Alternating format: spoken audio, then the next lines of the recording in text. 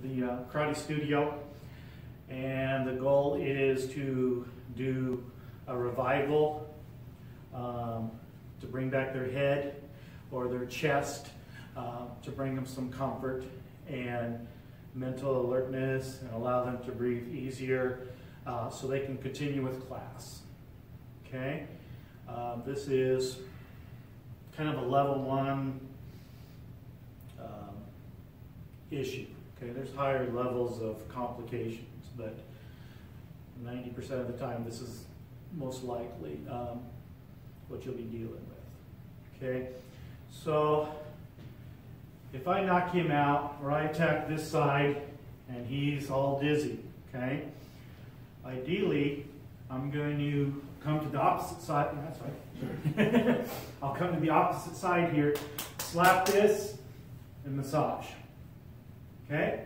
Very close to gallbladder 20, but kind of, we call it the wake-up nerve. Okay? Slap, massage, bring some energy up the back. Okay? And that should bring the head back extremely quickly. Okay? Within a minute, he's off training again. It's a very quick thing. I like to do these revivals while they're on their feet. I don't like to let them, just because you hit them well enough for them to fall all the way down, but that's where a greater injury would occur. Puts an arm out, sprains his wrist, falls, hits his head, hurts his hip, tailbone, all kinds of stuff. Okay, because when they're unconscious, their body can't defend itself on the way down. Okay, so we catch it. His legs buckled, I'll provide support. If he's a little lightheaded, I'll tap him, massage, and get his head back. Okay? However, should he make it to the floor, okay, and let's say most likely he's going to go all the way down. Okay? If I'm pretty sure it's a head knockout, or I just did the damage, okay, I know. Okay, so what I like to do first, I'm going to cross his legs, cross his arms, okay, and I'm going to support the neck, bring him up. Support the chin, and if I knocked him out on this side, tap this side, and massage. Okay, bring some energy up the back, and massage. Okay. And you can start talking to them, and you can tell when they come back. You can tell on their responses by how back they are. Okay. So anyway, that's for a head knockout. Now, if it's a heart knockout, he's probably going to be in a fetal position, more like this. Okay, rather than straight on his back. So at this point, I'm not 100% sure if it's a kind of a heart spasm or a lung spasm. Okay, but either way, I'm going to bring him up. Okay, if I think he's having troubles with his heart, and we're not saying that the heart stopped or anything like that. This is just a heart start right here. We're going to slap this, okay, and get that heart going again. And really what it does is you know how you bump your leg and you go, oh crap, you know, you rub it, or you slap it and you rub it. That's natural, okay? That slap calms the nerves. And that's exactly, when you attack here, this calms the nerves of the heart, okay? And yeah, as Jim is saying, this hit also opens up his chest so he can breathe, okay, without so much restriction. Give that heart a chance to relax and recover and not feel constricted and panicking, because the body takes a little while to figure that out, okay?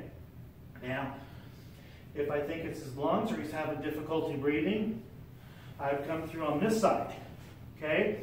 And more of this top quadrant here. The heart is right here, and the lungs is here. Actually, just right through this area here. So I like to attack this here to relax these muscles. Whenever the lungs are spasming, okay, these muscles get super tight. So if you come up to somebody and these muscles are tight, you know that they're having a lung issue. And this works for asthma. Okay? If you have kids with asthma, or they're in the class and they need to go get their inhaler, do this. Okay? Pretty good chance they're not going to need their inhaler. Okay? This literally relaxes these muscles when they get all tight. That causes bronchial restriction, and those nerves in there are twittering. Okay? They're having trouble functioning properly. And again, these little hits here, that opens up that chest. Okay? So again, asthma, you massage, rub some knuckles across these. You got to get these to relax. Okay? Again, lung, heart, okay? Head. Okay? Those are the three key elementary neurological recoveries. Okay? Now, let's say he stands up a little bit and then he goes, oh crud, he just falls right back down. This can happen. There's a little more of a problem than you anticipated. That's okay. Bring him up, get his head going again, and just relax. Let him lay down. And then you're going to come over, you're just going to raise these legs. Okay? Now, what usually will happen is his face is going to be flush. Possibly it could be red, white, red, or it could just be red and white and blotchy. It's more of a vagal response is probably what's happened. And you just got to elevate the feet, let the blood come back to the head, and it's slow. Okay? Minimum 5 minutes, probably 20 minutes, and they'll be fine. But they're not going to want to lay there for 20 minutes. You just got to convince them, relax. Takes a long time for this recovery. Especially on all the other recoveries are very quick. Head comes back, a couple of minutes, they're out training again. This one, they're not. Okay? They're not injured any worse. They're just, the recovery's slower. Okay? That's fine. Even if he's passes out right now, we're not concerned about that. You could see if his chest is rising, and you could check pulse and do all those things, but usually not a concern. Okay. This is anyway. So again, head knockout. And come through here. Heart knockout or chest recovery. Chest, heart, head, and lungs. Okay? So these are just quick revivals. Anytime they're down or dizzy, it seems worse than it is. Just like when you hit your leg, your body's going, holy crap, that really hurts. And you're going, oh, and you're slapping your leg and you're rubbing it. And what? 30 seconds later, you're fine. Okay? It's the same kind of thing. It's that we're proactive, we're fixing it, we're getting the recovery. Okay? There's other revivals for a little more severe situations. We'll address those at another time. But these revivals are safe.